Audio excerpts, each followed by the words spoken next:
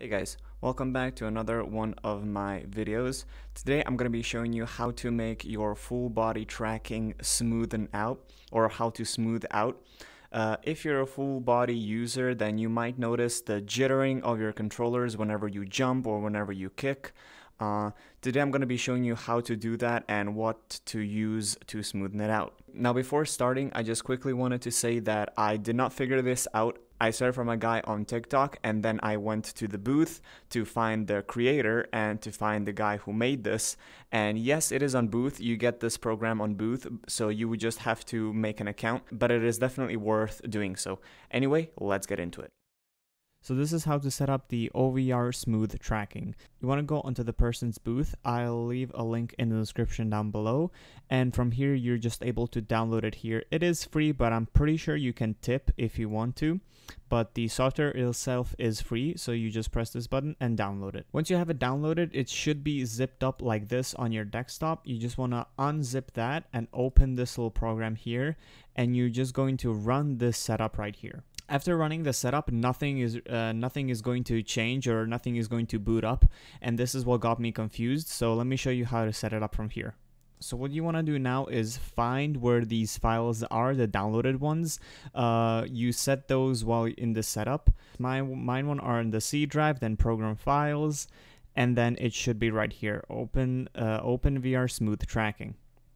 Once you find this place here, you can either run this little software here, which is just going to boot up automatically SteamVR for you, or you can just run this little thing here and it'll open like a little console, and then you can run SteamVR by hand.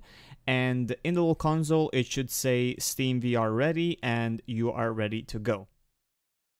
Right, now that you have everything set up, your tracking now should be good. How do you enable it in VR is very simple. You just want to open your Steam VR window, as you can see, and you should see it at the bottom left corner right here, OVR Smooth Tracking. You want to click on that, and you're going to see this little window here. Now, usually the tracker, 100%, you just want to make sure that the trackers are always set to the max. Controllers, you can mess around with that, but I usually just leave it at 90 and then apply. One thing to note when you're moving around, when moving around, if you have your headset and your controllers at the 100, there is going to be a little bit of latency. So let's say if your controllers are the only thing that's gonna, that you set to 100, if you move your head, they're gonna move a little bit later after your head. So that's a thing to note.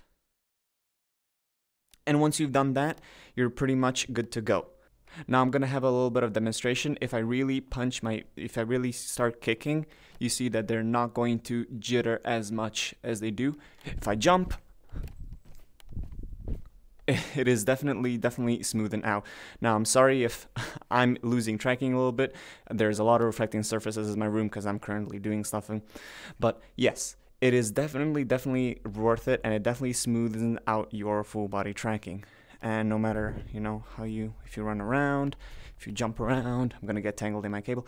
But yes, hope that this video helped you out, guys. And it is definitely worth doing this. It is not that hard to set up whatsoever, as you saw. And it definitely makes a difference with your full body tracking. Anyway, hope this quick tutorial helped you out.